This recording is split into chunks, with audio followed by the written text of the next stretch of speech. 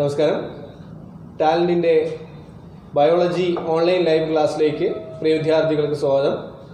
നമ്മളിന്ന് ചർച്ച ചെയ്യുന്നത് ബയോളജിയുടെ ആദ്യ പാഠഭാഗമായ കുഞ്ഞറയ്ക്കുള്ളിലെ ജീവരഹസ്യങ്ങൾ അഥവാ life mysteries in little chambers എന്ന പാഠഭാഗത്തിനെ കുറിച്ച് നമുക്കിന്ന് പഠിക്കാം.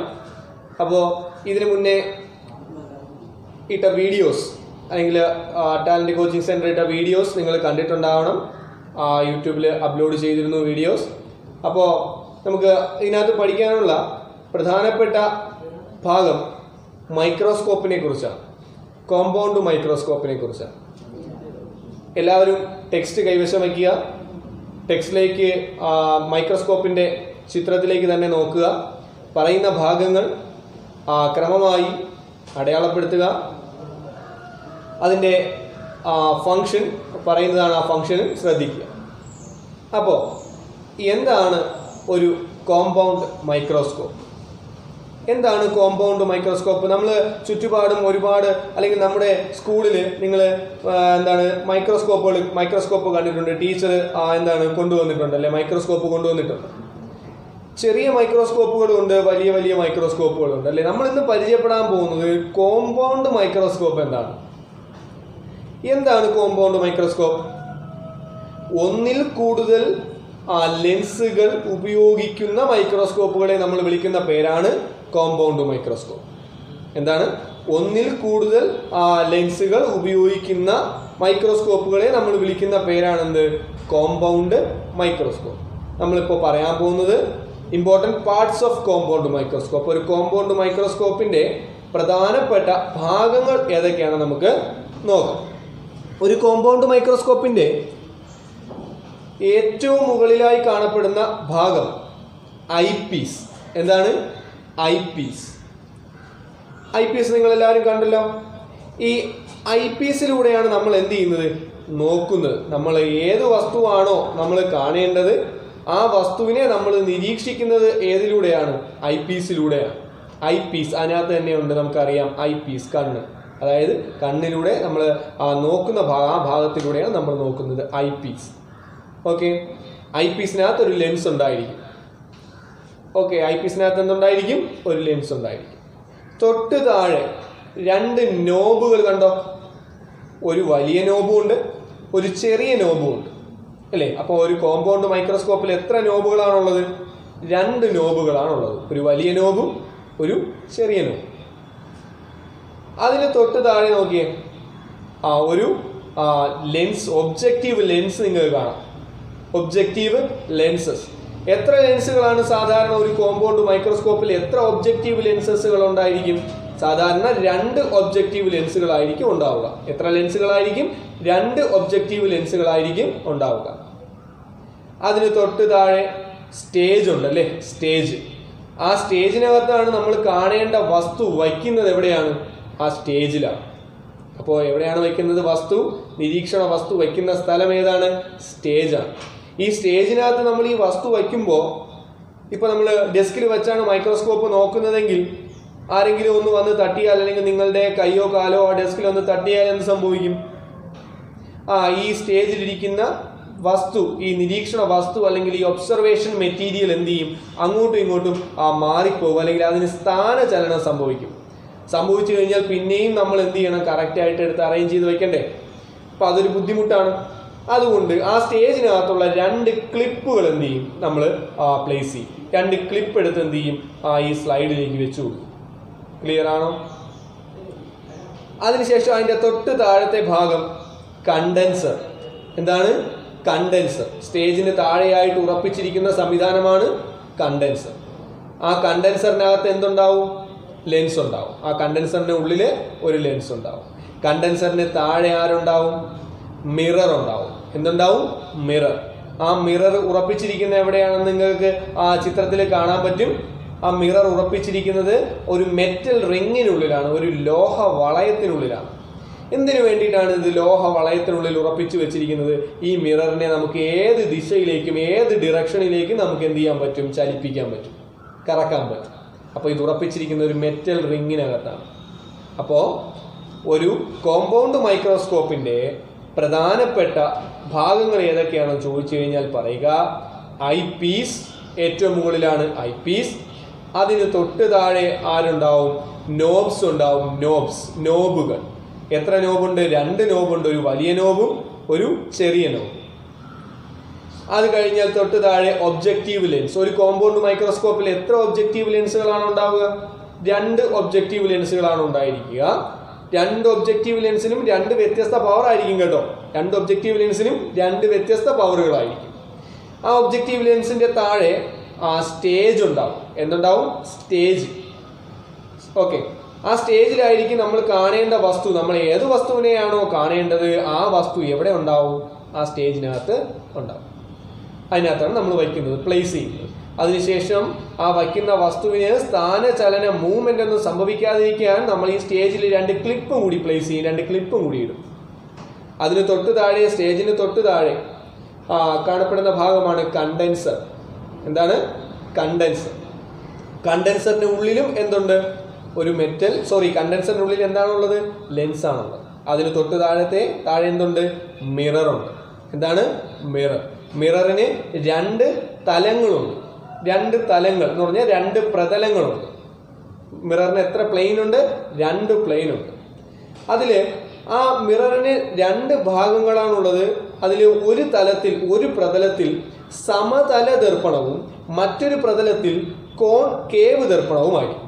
മറ്റൊരു പ്രതലത്തിൽ ആരാണ്? കോൺകേവ് ദർപ്പണവുമായിരിക്കും. ക്ലിയർ ആണല്ലോ? അപ്പൊ മിററിന് എത്ര പ്രതലങ്ങളാണുള്ളത്? 2 പ്രതലങ്ങളാണുള്ളത്. ഒന്നാമത്തെ ആ പ്രതലത്തിൽ ആരാണുള്ളത്? സമതല ദർപ്പണമാണ്.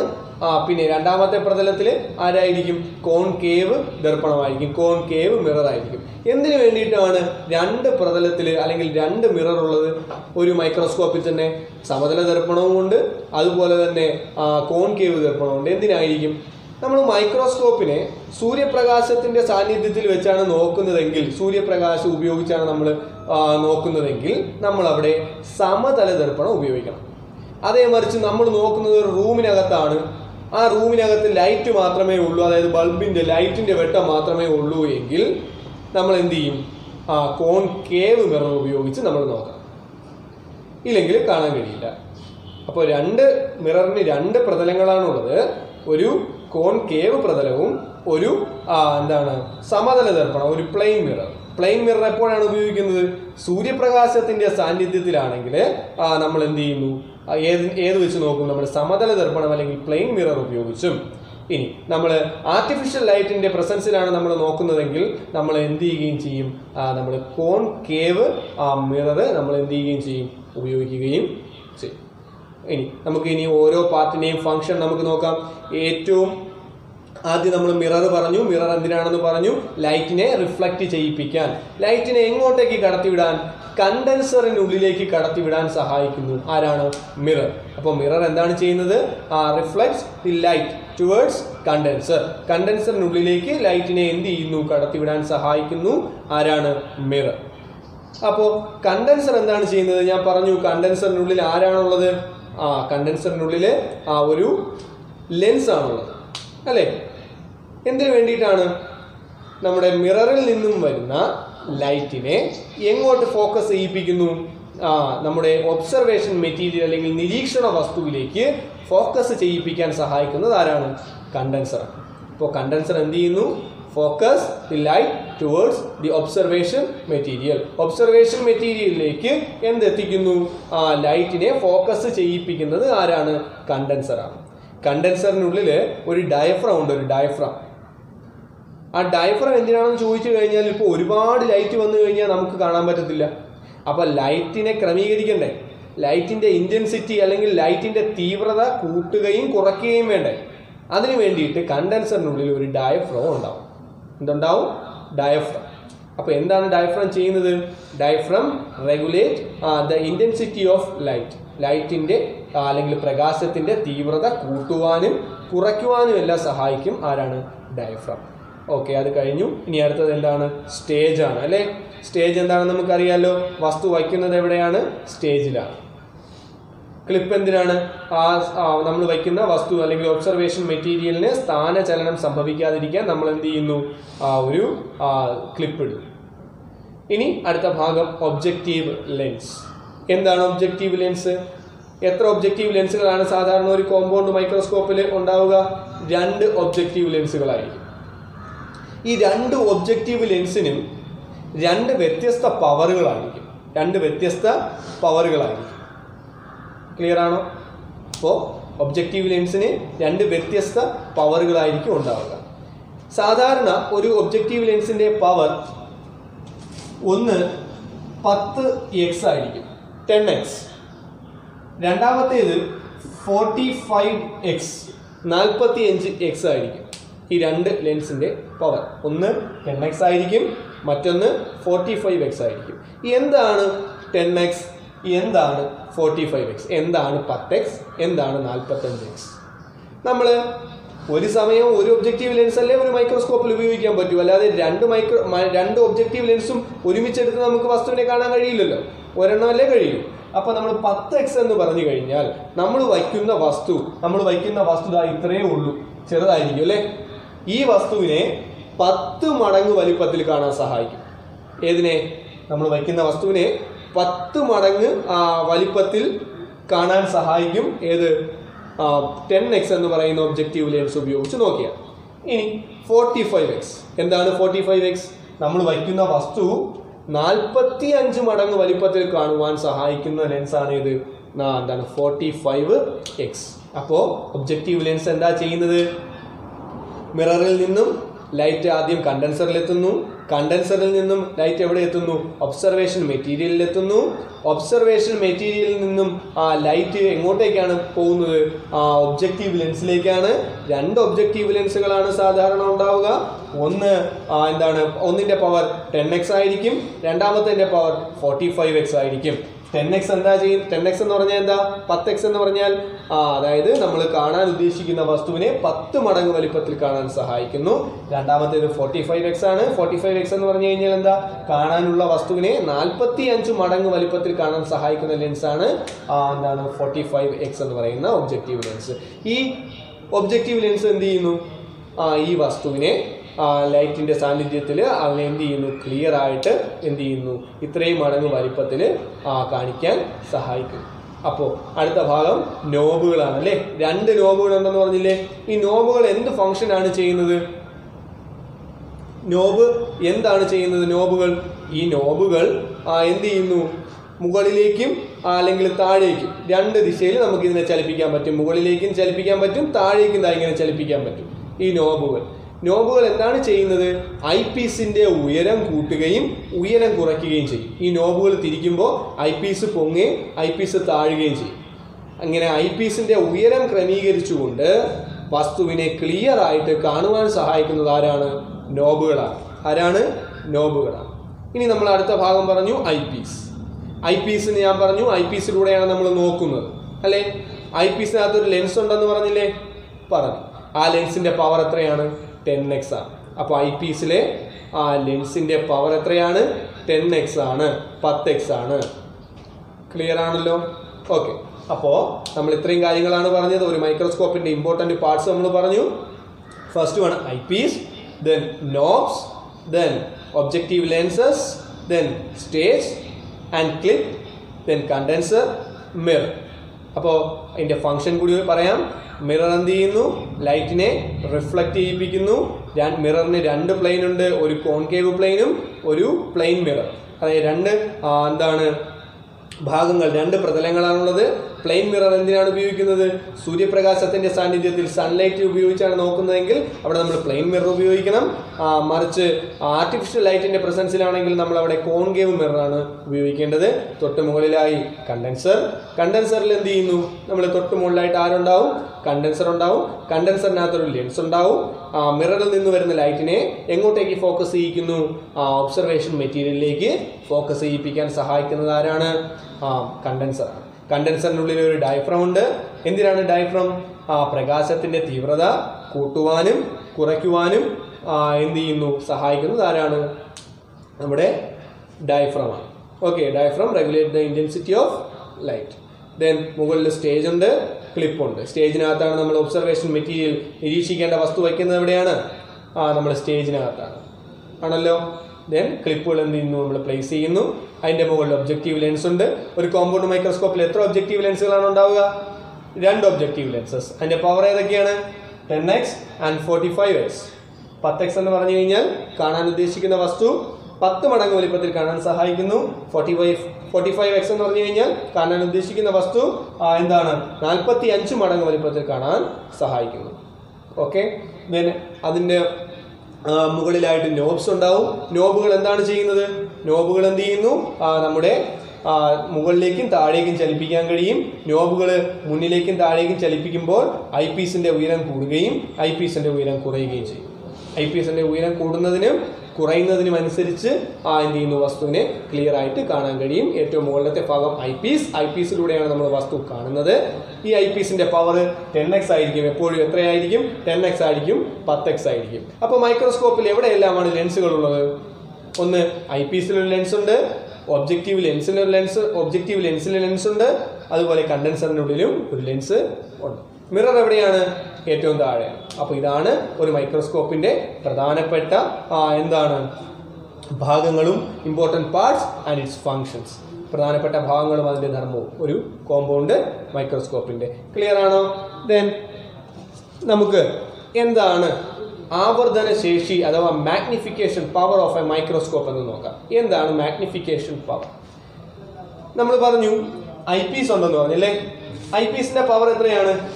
10x അല്ലേ, 10x ആയിരിക്കും അല്ലേ. ഒബ്ജക്റ്റീവ് ലെൻസിലും ഒരു പവർ ഉണ്ടല്ലോ, 45 ആയിരിക്കാം, 10 ആയിരിക്കാം. ഇപ്പോൾ magnification power of A microscope എന്ന് പറഞ്ഞു കഴിഞ്ഞാൽ ഒരു മൈക്രോസ്കോപ്പിന്റെ ആവർത്തന ശേഷി എന്താണെന്ന് ചോദിച്ചു കഴിഞ്ഞാൽ പറയുക എന്താണ്, ഐ പീസിലും ഒബ്ജക്റ്റീവ് ലെൻസുകളിലും കാണപ്പെടുന്ന പവറുകളുടെ ഗുണനഫലമാണ് ആവർത്തന ശേഷി അഥവാ മാഗ്നിഫിക്കേഷൻ പവർ. അപ്പോൾ എന്താണ് മാഗ്നിഫിക്കേഷൻ പവർ?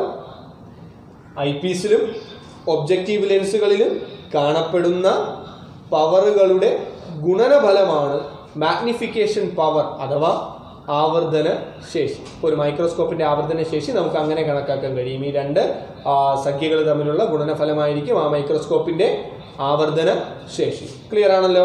ദെൻ ഇനി ടെക്സ്റ്റിലെ അടുത്ത പേജ് നോക്കിയേ. ടെക്സ്റ്റിലെ അടുത്ത പേജിൽ നമുക്ക് എങ്ങനെയാണ് ഒരു ഒബ്സർവേഷൻ മെറ്റീരിയൽ നിർമ്മിക്കുന്നത് എന്നാണ് അതിനകത്ത് പറഞ്ഞിരിക്കുന്നത്. എങ്ങനെ നമുക്ക് കാണേണ്ട വസ്തുവിനെ നിർമ്മിക്കാം എന്നാണ് നമ്മൾ പറയുന്നത്. അതിനകത്ത് ഒരുപാട് സ്റ്റേജ് പറഞ്ഞിട്ടുണ്ട് അല്ലേ, ഒരുപാട് സ്റ്റേജ്. ഓക്കെ, നോക്കിയേ, നമുക്ക് പറയാം. ആദ്യം എടുക്കേണ്ട വസ്തു ഏത് മെറ്റീരിയൽ ആണോ, എനിക്കിപ്പോൾ ഈ പ്ലാന്റ്, എൻ്റെ കയ്യിലിരിക്കുന്ന ഈ പ്ലാന്റിൻ്റെ സെക്ഷനാണ് എടുക്കേണ്ടത്. സെക്ഷൻ എന്നാൽ ഛേദം. ഇതിൻ്റെ ഛേദമാണ് എനിക്ക് എടുക്കേണ്ടത്. ഇതാണ് എനിക്ക് മൈക്രോസ്കോപ്പിലൂടെ നോക്കേണ്ടത്. അങ്ങനെയാണെങ്കിൽ ഞാൻ ഈ പ്ലാന്റിൻ്റെ ഈ സ്റ്റെമ്മിനെ ഞാൻ ഇത്ര ഭാഗം കട്ട് ചെയ്തെടുക്കുന്നു, ബാക്കി എനിക്ക് ആവശ്യമില്ല, ഞാൻ ഇത്ര ഭാഗം എന്ത് ചെയ്യുന്നു, കട്ട് ചെയ്തെടുക്കുന്നു. ഇതിനെ ഞാൻ എപ്പോഴും എവിടെ വേണം സൂക്ഷിക്കാൻ? ജലത്തിലായിരിക്കണം, വെള്ളത്തിലായിരിക്കണം ഞാൻ എന്ത് ചെയ്യാൻ, ഇതിനെ സൂക്ഷിക്കാൻ. എന്തിനു വേണ്ടിയിട്ടാണ് ഞാൻ ഈ മെറ്റീരിയലിനെ എപ്പോഴും വെള്ളത്തിൽ സൂക്ഷിക്കുന്നത്? ഇതിനെ ഒരു 2 മണിക്കൂർ ഈ പ്ലാന്റിനെ, ഈ സ്റ്റെമ്മിനെ ഞാൻ പുറത്ത് അറ്റ്മോസ്ഫിയറിൽ, അന്തരീക്ഷത്തിൽ തുറന്നു വെച്ചാൽ ഇത് വാടിപ്പോവും. നിങ്ങൾ ചെടിയൊക്കെ എടുത്തുകൊണ്ട് വന്നിട്ട് നിങ്ങൾ നടാതെ അല്ലെങ്കിൽ വെള്ളത്തിൽ വയ്ക്കാതെ ഇരുന്ന് കഴിഞ്ഞാൽ നിങ്ങൾ ശ്രദ്ധിച്ചിട്ടില്ല, അതിൻ്റെ ഇലകളെല്ലാം വാടിപ്പോകുന്നത്. എന്തുകൊണ്ടാണ്? ഡീഹൈഡ്രേഷൻ സംഭവിക്കുന്നതുകൊണ്ടാണ്. എന്താണ് ഡീഹൈഡ്രേഷൻ? ലോസ് ഓഫ് വാട്ടർ അല്ലേ. ജലാംശം ആ വസ്തുവിൽ നിന്ന് പുറത്തേക്ക് പോകുന്നത് കൊണ്ടാണ് ഡീഹൈഡ്രേഷൻ സംഭവിക്കുന്നത്. നമ്മൾ സൂര്യപ്രകാശത്തിൽ നിൽക്കുമ്പോൾ, നമ്മൾ പുറത്ത് വെയിലത്ത് നിൽക്കുമ്പോൾ നമ്മൾ വിയർക്കാറില്ലേ, ഡീഹൈഡ്രേഷൻ സംഭവിക്കാറില്ലേ? അതുപോലെ സസ്യങ്ങൾക്കും സംഭവിക്കും ഡീഹൈഡ്രേഷൻ. അപ്പോൾ ഡീഹൈഡ്രേഷൻ തടയാതിരിക്കാൻ ഞാൻ ആദ്യം ചെയ്യുന്നത് എന്തായിരിക്കണം? ഒരു ഒബ്സർവേഷൻ മെറ്റീരിയൽ എപ്പോഴും എവിടെ പ്ലേസ് ചെയ്യണം? നമ്മൾ ഒരു പെട്രി ഡിഷിനകത്ത്. എന്താണ് ഒരു പെട്രി ഡിഷ്? പെട്രി ഡിഷ് എന്ന് പറഞ്ഞാൽ ചെറിയൊരു പാത്രം, ഒരു ബൗൾ പോലെ ഇരിക്കുന്ന ഒരു പാത്രമാണ് പെട്രി ഡിഷ്. ടെക്സ്റ്റിനകത്ത് ക്ലിയർ ആയിട്ട് നിങ്ങൾക്ക് കാണാൻ പറ്റും, ഇമേജ് ഉണ്ട്. അപ്പോൾ അതിനകത്ത് എന്ത് ചെയ്യുക? ഇതിനെ ഡിപ്പ് ചെയ്യുക. എന്തിനു വേണ്ടിയിട്ടാണ്? ഡീഹൈഡ്രേഷൻ തടയുവാൻ വേണ്ടിയിട്ട്, പ്രിവെന്റ് ഡീഹൈഡ്രേഷൻ. ദെൻ ഇതിനെ നമ്മൾ എന്ത് ചെയ്യുക? ചെറിയ സെക്ഷനാക്കി മുറിക്കുക. ചെറിയ സെക്ഷനാക്കി മുറിക്കുക എന്ന് പറഞ്ഞാൽ ഇതിനെ വളരെ ചെറിയ തിന്നായിട്ടുള്ള സെക്ഷനാക്കി എന്ത് ചെയ്യുക? മുറിക്കുക. മുറിക്കുന്നതിന് വേണ്ടി നമ്മളൊരു ബ്ലേഡാണ് ഉപയോഗിക്കുന്നത്. അതിനുശേഷം ഏത് വസ്തുവിനെയാണോ നമ്മൾ സെക്ഷൻ എടുക്കുവാൻ, ഛേദം എടുക്കുവാൻ വേണ്ടി നമ്മൾ എടുക്കുന്നത്, ആ വസ്തുവിനെ ഇങ്ങനെ പിടിക്കുക.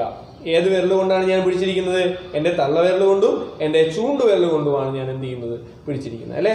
അതിനുശേഷം ബ്ലേഡ് ഉപയോഗിച്ചുകൊണ്ട് ഇവിടെ നിന്ന് നമ്മുടെ ശരീരത്തിനുള്ളിലേക്ക് ബ്ലേഡ് വരുന്ന ആ ദിശയിലേക്ക് വേണം നമ്മൾ എന്ത് ചെയ്യാൻ? മുറിക്കുവാൻ. മനസ്സിലായോ? ഇങ്ങനെ വെച്ചിട്ട് എന്ത് ചെയ്യണം? നമ്മൾ ചെറിയ ചെറിയ സെക്ഷനുകൾ ഇങ്ങനെ മുറിച്ചെടുക്കണം. ഇങ്ങനെ എന്ത് ചെയ്യണം? മുറിച്ചെടുത്തതിന് ശേഷം ഇത് നമ്മൾ ആ പെട്രി ഡിഷ് അല്ലെങ്കിൽ ആ പാത്രത്തിനുള്ളിലേക്ക് എന്ത് ചെയ്യണം? നമ്മൾ ഡിപ്പ് ചെയ്യണം. അതായത് നമ്മൾ ഇടണം. മെല്ലെ വേണം ഇടാൻ. മെല്ലെ നമ്മൾ എന്ത് ചെയ്യണം? ഈ ചെറിയ സെക്ഷനെ നമ്മൾ ഇടണം. ഇടുമ്പോഴത്തേക്ക് നല്ല തിക്കായിട്ടുള്ള കട്ടിയുള്ള സെക്ഷനൊക്കെ ഉണ്ടെങ്കിൽ എന്ത് ചെയ്യും? വെള്ളത്തിനടിയിലേക്ക് താഴ്ന്നു പോകും. തിന്നായിട്ടുള്ള സെക്ഷൻ വേണം നമുക്ക് എടുക്കാൻ. നല്ല സെക്ഷൻ നമുക്ക് വേണമെങ്കിൽ അത് തിൻ സെക്ഷൻ ആയിരിക്കണം. ഈ തിൻ സെക്ഷൻ ആണെങ്കിൽ വെള്ളത്തിൽ എന്ത് ചെയ്യും? പൊങ്ങിക്കിടക്കും. അപ്പം നമുക്ക് പെട്ടെന്ന് നല്ലത് ഏതാണ് ചീത്ത ഏതാണ് നമുക്ക് അറിയാൻ പറ്റും. തിക്കാണെങ്കിൽ എന്ത് ചെയ്യും? ജലത്തിനടിയിലേക്ക് താഴ്ന്നു പോകും. തിൻ സെക്ഷൻ ആണെങ്കിൽ വെള്ളത്തിൽ എന്ത് ചെയ്യും? പൊങ്ങിക്കിടക്കും. അപ്പം അത് ഏറ്റവും നല്ല ഒരു സെക്ഷൻ എന്ത് ചെയ്യണം? നമ്മൾ എടുക്കണം. എങ്ങനെ എടുക്കും? കൈ കൊണ്ടാണോ എടുക്കുന്നത്? അല്ല. നമ്മൾ ഏതുകൊണ്ട് വേണം എടുക്കാൻ? നമ്മൾ ബ്രഷ് കൊണ്ട് വേണം എടുക്കാൻ. മനസ്സിലായില്ലേ? നമ്മൾ ബ്രഷ് അറിയാലോ. വലിയ ബ്രഷ് അല്ല, ചെറിയ ബ്രഷ്. നമ്മൾ പെയിന്റ് അടിക്കുന്ന ബ്രഷ് ഉണ്ടല്ലേ, ചെറുതായിട്ട് നമ്മൾ വാട്ടർ കളറൊക്കെ അടിക്കുന്ന ബ്രഷ് കണ്ടിട്ടില്ലേ? ആ ബ്രഷ് കൊണ്ട് നമ്മൾ എന്ത് ചെയ്യണം? മെല്ലെ ഇതിനെ എന്ത് ചെയ്യണം? ഇങ്ങനെ എടുക്കണം. ഈ സെക്ഷനെ നമ്മൾ എടുക്കണം. എടുത്തതിന് ശേഷം ഒരു സ്ലൈഡ്, ഒരു ഗ്ലാസ് സ്ലൈഡ് ടെക്സ്റ്റിനകത്ത് ഉണ്ട് കേട്ടോ, ഗ്ലാസ് സ്ലൈഡ്. ആ ഗ്ലാസ് സ്ലൈഡിനകത്ത് ഇതിനെ എന്ത് ചെയ്യണം? വയ്ക്കണം. ഓക്കെ. അതിന് നമ്മൾ കുറച്ച് കളർ കൊടുക്കണം. നമ്മൾ ഈ എടുത്ത ഈ തിന്നായിട്ടുള്ള സെക്ഷൻ ഉണ്ടല്ലോ, ഈ സെക്ഷനെ നമ്മൾ എന്ത് ചെയ്യണം? കുറച്ച് കളർ കൊടുക്കണം. കളർ കൊടുത്താൽ മാത്രമേ നമുക്ക് ഇതിനകത്തുള്ള കാര്യങ്ങളെ, കോശങ്ങളെ നമുക്ക് എന്ത് ചെയ്യാൻ പറ്റൂ? കാണാൻ പറ്റൂ. ഇല്ലെങ്കിൽ എല്ലാം ഒരു ഗ്രീൻ കളറിൽ കാണാം. അത് നമുക്ക് ക്ലിയർ ആയിട്ടൊന്നും കാണാൻ കഴിയില്ല. അതുകൊണ്ട് ഒരു കളർ കൊടുക്കണം. ഇങ്ങനെ കളർ കൊടുക്കാൻ വേണ്ടിയിട്ട് നമ്മൾ ഉപയോഗിക്കുന്ന സാധനമാണ് എന്ത്? സ്റ്റെയിൻ. എന്താണ്? സ്റ്റെയിൻ. അപ്പോൾ ആ വസ്തുവിനെ വിളിക്കുന്ന പേരെന്താണ്? സ്റ്റെയിൻ. ഈ സ്റ്റെയിൻ ഒരു അല്പം വാട്ടറിലേക്ക് ഒരു 1 or 2 drops ഓഫ് സ്റ്റെയിൻ നമ്മൾ ആഡ് ചെയ്ത് കൊടുക്കണം ആ വാട്ടറിനുള്ളിലേക്ക്. അപ്പോൾ ആ വാട്ടറിൻ്റെ നിറം എന്തായിട്ട് മാറും? ചുവപ്പ് നിറമായിട്ട് മാറും. ചുവപ്പ് നിറത്തിലുള്ള സ്റ്റെയിനാണ് ഞാനിവിടെ എടുക്കുന്നത്. അപ്പോൾ അത് ചുവപ്പ് നിറമാവും. കുറേ നേരമൊന്നും ആ സ്റ്റെയിനകത്ത് ഇട്ടിരിക്കണ്ട. 1 മിനിറ്റ് ആ സ്റ്റെയിനകത്ത് ഇട്ടിട്ട് അപ്പോഴേ എന്ത് ചെയ്യുക? ഇതിനെ എടുക്കുക. കാരണം ഇതിൻ്റെ കളർ കൂടിപ്പോയാലേ നമുക്ക് കാണാൻ കഴിയില്ലല്ലോ. അപ്പോൾ ഈ കളറിനെ മെല്ലെ നമ്മൾ എന്ത് ചെയ്യണം? കുറച്ച് കഴുകിക്കളയണം. കൂടിപ്പോയെങ്കിൽ, ഈ ചുവപ്പ് നിറം കൂടിപ്പോയെങ്കിൽ അതിനെ അവിടെ കാണപ്പെടുന്ന അവിടെയുള്ള വെള്ളത്തിൽ എന്ത് ചെയ്യണം? നമ്മൾ കഴുകിക്കളയണം. കഴുകിക്കളഞ്ഞതിന് ശേഷം നമ്മൾ ഇതിനെ സ്ലൈഡിലേക്ക് തിരിച്ചു കൊണ്ടുവരിക. നമ്മൾ എവിടെയാണ് വയ്ക്കുന്നത്? മൈക്രോസ്കോപ്പിൻ്റെ എവിടെയാണ് വയ്ക്കുന്നത്? സ്റ്റേജിലല്ലേ വയ്ക്കുന്നത്. ആ സ്റ്റേജിൽ വയ്ക്കുക. ക്ലിപ്പ് പ്ലേസ് ചെയ്യുക. ക്ലിപ്പ് അങ്ങോട്ടേക്ക് ഇട്ട് കൊടുക്കുക. ക്ലിപ്പ് ഇട്ടതിന് ശേഷം മൈക്രോസ്കോപ്പിലൂടെ നമ്മൾ മിററൊക്കെ അഡ്ജസ്റ്റ് ചെയ്ത് നല്ല വെളിച്ചത്തിൽ വെച്ച് നമ്മൾ നോക്കുമ്പോൾ നമുക്ക് അതിനുള്ളിലുള്ള എന്ത് കാണാൻ പറ്റും? സെല്ലുകൾ കാണാൻ പറ്റും. ക്ലിയർ ആണല്ലോ. അപ്പം നമ്മൾ എങ്ങനെയാണ് ഒരു ഒബ്സർവേഷൻ മെറ്റീരിയൽ തയ്യാറാക്കുന്നത്? ആദ്യം ഏത് മെറ്റീരിയലിൻ്റെ ഒബ്സർവേഷൻ മെറ്റീരിയലാണോ എനിക്ക് എടുക്കേണ്ടത്, ആ വസ്തു ഞാൻ എപ്പോഴും എവിടെ സൂക്ഷിക്കണം? വെള്ളത്തിൽ ഒരു പെട്രി ഡിഷ് എന്ന് പറഞ്ഞാൽ ഒരു ബൗൾ പോലെ ഇരിക്കുന്ന പാത്രമാണ്. ആ പാത്രത്തിനകത്ത് ഞാൻ അങ്ങ് സൂക്ഷിക്കും. എന്തിനു വേണ്ടിയിട്ടാണ്? എക്സസ് വാട്ടർ ലോസ് തടയാൻ വേണ്ടിയിട്ടാണ്, ഡീഹൈഡ്രേഷൻ തടയാൻ വേണ്ടിയിട്ട് ഞാൻ എന്ത് ചെയ്യും? അങ്ങനെ വാട്ടറിൽ സൂക്ഷിക്കും. വാട്ടറിൽ സൂക്ഷിച്ചതിന് ശേഷം എന്ത് ചെയ്യും? ഞാൻ ചെറിയ സെക്ഷൻ എടുക്കും. എങ്ങനെ? ബ്ലേഡ് ഉപയോഗിച്ചുകൊണ്ട് ഇങ്ങനെ പിടിച്ചതിന് ശേഷം തള്ളവിരലും ചൂണ്ടുവിരലും ഉപയോഗിച്ച് പിടിച്ചതിന് ശേഷം എന്ത് ചെയ്യും? ഞാൻ ഇങ്ങനെ സെക്ഷൻ എടുക്കും. എടുത്തതിന് ശേഷം അത് സ്റ്റെയിനിൽ അല്പം സ്റ്റെയിൻ അതിലേക്ക് ഒഴിക്കും, ആഡ് ചെയ്ത് കൊടുക്കും. എക്സസ് സ്റ്റെയിൻ ഉണ്ടെങ്കിൽ അതിനെ വാഷ് ഔട്ട് ചെയ്യും, അതിനെ വാഷ് ചെയ്ത് കളയും. എന്നിട്ട് എന്ത് ചെയ്യും? ഈ സംവിധാനത്തെ ഞാൻ ഒരു സ്ലൈഡ് ഉപയോഗിച്ച് സ്ലൈഡിൽ വെച്ചുകൊണ്ട് മൈക്രോസ്കോപ്പിലൂടെ നോക്കുമ്പോൾ എനിക്ക് ഒബ്സർവേഷൻ മെറ്റീരിയൽ എന്ത് ചെയ്യാൻ പറ്റും? ക്ലിയർ ആയിട്ട് എടുക്കുവാൻ കഴിയും. ക്ലിയർ ആണോ? ഇനി നമ്മൾ പരിചയപ്പെടാൻ പോകുന്നത് ആദ്യമായി ആരാണ് സെല്ല് കണ്ടെത്തിയത്, കോശം കണ്ടെത്തിയത് ആരാണ്, നമ്മുടെ അതിനെക്കുറിച്ച് കൂടുതൽ സംഭാവന നൽകിയ ശാസ്ത്രജ്ഞന്മാരാരൊക്കെയാണ് എന്ന് നമുക്ക് പരിചയപ്പെടാം. ആദ്യമായി അല്ലെങ്കിൽ കോശത്തെ ആദ്യമായി നിരീക്ഷിച്ചത് ആരാണ്? സയന്റിസ്റ്റിന്റെ പേര് റോബർട്ട് ഹുക്ക്. ആരാണ്? Robert hook. Robert hook was the first scientist who discovered cell. ആദ്യമായി കോശം കണ്ടെത്തിയ ശാസ്ത്രജ്ഞനാണ് റോബർട്ട് ഹുക്ക്. അദ്ദേഹം എങ്ങനെയാണ് കണ്ടെത്തിയത്? അദ്ദേഹത്തിന്റെ പ്രധാനപ്പെട്ട ഹോബി ആയിരുന്നു എന്തിനെ നിരീക്ഷിക്കുക, സെല്ലിനെയൊക്കെ നിരീക്ഷിക്കുക എന്നുള്ളൊരു ഭയങ്കര ഹോബിയായിരുന്നു. അദ്ദേഹം ഏതിലാണ് സെല്ലിനെ കണ്ടത്? ഒരു കോർക്കിന്റെ സെക്ഷൻ എന്ന് പറഞ്ഞാൽ ഞാൻ പറഞ്ഞു ഇപ്പോൾ ഞാനിപ്പോൾ ഒരു ഛേദം എടുത്ത് കാണിച്ചു തന്നു. അദ്ദേഹം ഏതിന്റെ ഛേദമാണ് എടുത്തത്? കോർക്കിന്റെ ഛേദമാണ്. കോർക്ക് എന്താണ്? കോർക്ക് നിങ്ങൾ കണ്ടിട്ടുണ്ട്. കോർക്ക് അതായത് പണ്ടുള്ള കുപ്പികളൊക്കെ അടയ്ക്കുന്നത് കോർക്ക് ഉപയോഗിച്ചാണ്. ഇപ്പോഴാണ് കുപ്പിക്കൊക്കെ അടപ്പ് വന്നത് അല്ലേ? പണ്ട് കുപ്പി എന്തുപയോഗിച്ചാണ് അടയ്ക്കുന്നത്? കോർക്ക് ഉപയോഗിച്ചാണ് അടയ്ക്കുന്നത്. അപ്പോൾ ആ കോർക്ക് ഉപയോഗിച്ച് അടച്ചു വയ്ക്കും വെള്ളം പുറത്തേക്ക് പോകാതിരിക്കാൻ. ഒരു പ്ലാന്റിൻ്റെ ഒരു സസ്യത്തിൻ്റെ ഭാഗമാണ് ഈ കോർക്ക് എന്ന് പറഞ്ഞു കഴിഞ്ഞാൽ. ഒരു സസ്യത്തിൻ്റെ പുറംതൊലിയാണ് എന്താണ് ഈ കോർക്ക് എന്ന് പറഞ്ഞു കഴിഞ്ഞാൽ. ഓക്കെ, ആ കോർക്കിനെ ഇദ്ദേഹം വെറുതെ ഇരുന്ന സമയത്ത് എന്ത് ചെയ്തു, അദ്ദേഹം അതിനെ ചെറിയ ഒരു തിന്നായിട്ടുള്ളൊരു ഛേദം, ഒരു സെക്ഷൻ അദ്ദേഹം മുറിച്ചെടുത്തതിന് ശേഷം അദ്ദേഹം സ്വന്തമായിട്ട് നിർമ്മിച്ച, ഇന്ന് നമ്മൾ കാണുന്ന ഈ കോമ്പൗണ്ട് മൈക്രോസ്കോപ്പൊക്കെ അന്നുണ്ടോ? ഇല്ല. വളരെ ചെറിയ അദ്ദേഹം തന്നെ നിർമ്മിച്ച ചെറിയൊരു മൈക്രോസ്കോപ്പ് എടുത്തതിന് ശേഷം മൈക്രോസ്കോപ്പിലൂടെ അദ്ദേഹം ഇതിനെ നോക്കിയപ്പോൾ അദ്ദേഹത്തിന് തേനീച്ചക്കൂട്ടിനകത്തെ അറകൾ, തേനീച്ചക്കൂട് കണ്ടിട്ടില്ലേ? ആ തേനീച്ചക്കൂട്ടിനകത്തെ അറകൾ പോലെ ഒരുപാട് അറകളെ, തേനീച്ചക്കൂട്ടിലെ അറകളെ അദ്ദേഹത്തിന് കാണാൻ കഴിഞ്ഞു. അതുപോലുള്ള അറകൾ, അതായത് അദ്ദേഹം നോക്കിയപ്പോൾ അദ്ദേഹത്തിന് എന്ത് കാണാൻ കഴിഞ്ഞു?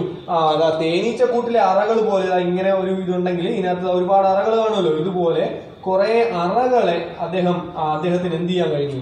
കാണാൻ കഴിഞ്ഞു. അപ്പോ ഈ അറകളെ, അല്ലെങ്കിൽ ഇതിനെ, ഈ ചെറിയ അറകളെ അദ്ദേഹം എന്തെന്ന് വിളിച്ചു? സെല്ലുലേ എന്ന് വിളിച്ചു. എന്തെന്നാണ് വിളിച്ചത്? സെല്ലുലേ.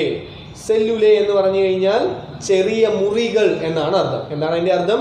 ചെറിയ മുറികൾ അഥവാ സ്മോൾ റൂംസ് എന്നാണ് അതിന്റെ അർത്ഥം. അപ്പോൾ ഈ ചെറിയ മുറികൾ അദ്ദേഹം വിളിച്ച പേരെന്താണ്? സെല്ലുലേ. ഈ സെല്ലുലേ എന്ന വാക്കിൽ നിന്നാണ് എന്ത് പദം ഉണ്ടായത്? സെൽ എന്ന പദം ഉണ്ടായത്. ആ വേർഡ് ഉണ്ടായത് ഏത് വാക്കിൽ നിന്നാണ്? സെല്ലുലേ. റോബർട്ട് ഹൂക്ക് എന്തെന്നാണ് വിളിച്ചത്? സെൽ എന്നാണോ വിളിച്ചത്? അല്ല. എന്താണ് അദ്ദേഹം വിളിച്ചത്? സെല്ലുലേ.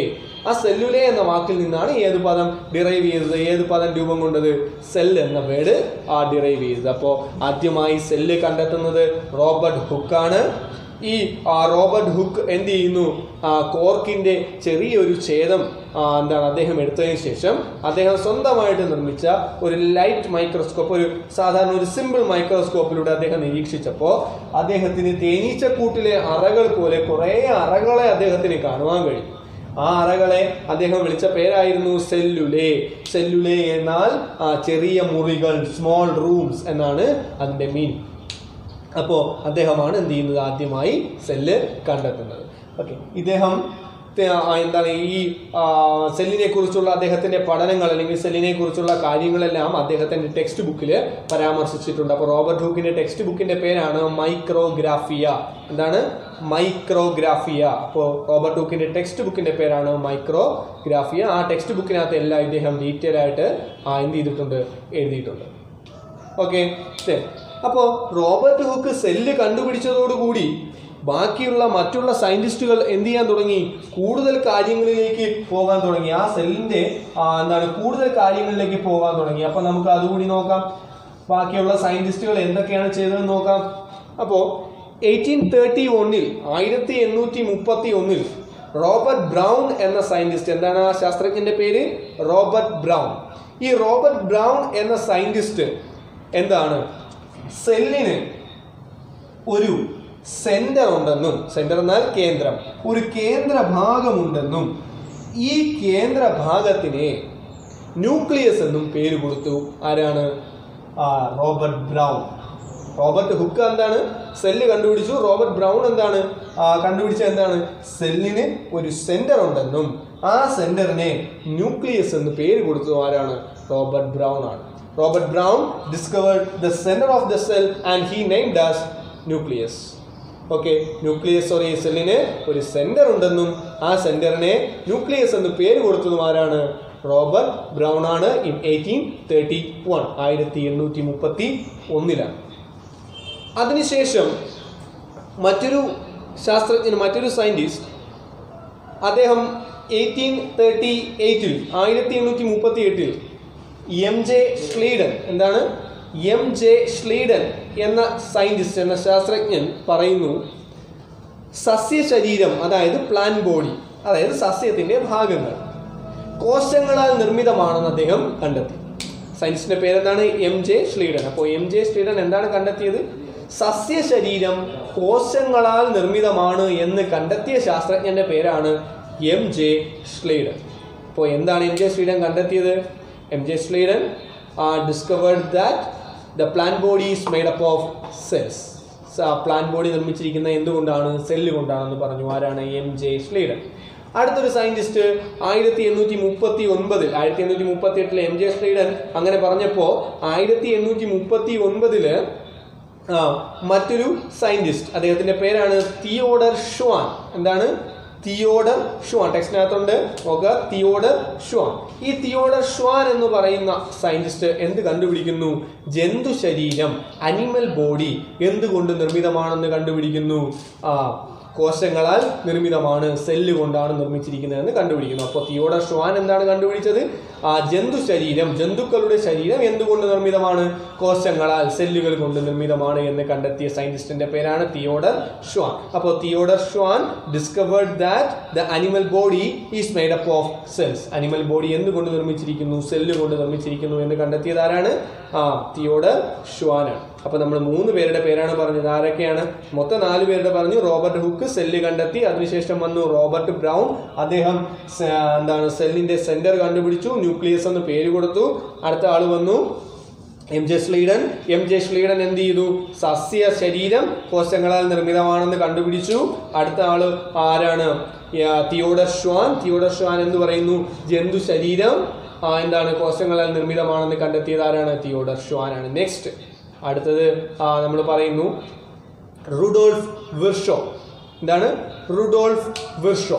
ഈ റുഡോൾഫ് വിർഷോ എന്ന സയന്റിസ്റ്റ്, എന്ന ശാസ്ത്രജ്ഞൻ കണ്ടുപിടിക്കുന്നു dividing cells. He discovered the dividing cells. എന്താണ് ഡിവൈഡിംഗ് സെൽസ്? വിഭജിക്കുന്ന കോശങ്ങളെ ആദ്യമായി കണ്ടെത്തിയ ശാസ്ത്രജ്ഞനാണ് റുഡോൾഫ് വിർഷോ. ഇദ്ദേഹം പറഞ്ഞു, എന്താണ് ഇദ്ദേഹം പറഞ്ഞത്? വിഭജിക്കുന്നുണ്ട്, കോശങ്ങൾ വിഭജിക്കുന്നുണ്ട് എന്ന് കണ്ടെത്തിയത് ആരാണ്? റുഡോൾഫ് വിർഷോയാണ്. ക്ലിയർ ആണോ? അദ്ദേഹം പറഞ്ഞു ഒരു സെല്ല് എന്ത് ചെയ്യുന്നുണ്ട്? ഡിവൈഡ് ചെയ്യുന്നുണ്ട് എന്ന് കണ്ടെത്തിയത് ആരാണ്?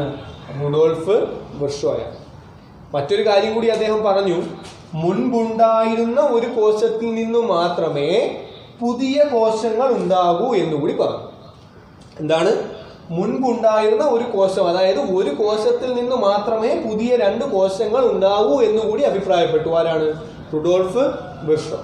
അപ്പോൾ അദ്ദേഹം എന്താണ് കണ്ടെത്തിയത്? He discovered the dividing cells. അദ്ദേഹം മറ്റൊരു കാര്യം കൂടി പറഞ്ഞു. എന്താണ്?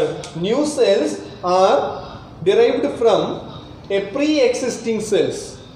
എന്താണ്? പുതിയ കോശങ്ങൾ ഒരു പഴയ കോശത്തിൽ നിന്ന് മാത്രമേ ഉണ്ടാകൂ എന്നുകൂടി അദ്ദേഹം അഭിപ്രായപ്പെട്ടു. ആരാണ്? Rudolf Virchow. അപ്പോൾ ഇത്രയും സയന്റിസ്റ്റുമാരുടെ കാര്യങ്ങൾ, അവരുടെ സംഭാവന എന്താണെന്ന് മനസ്സിലായല്ലോ. ഇനി നമുക്ക് എന്താണ് സെൽ തിയറി എന്താണെന്ന് നോക്കാം. സെൽ തിയറി കൊണ്ടുവന്നത്, അല്ലെങ്കിൽ കോശ സിദ്ധാന്തം ആവിഷ്കരിക്കുന്നത് 2 ശാസ്ത്രജ്ഞന്മാർ ചേർന്നാണ്. ആരൊക്കെയാണ്? M J ശ്ലീഡനും Theodore Schwann.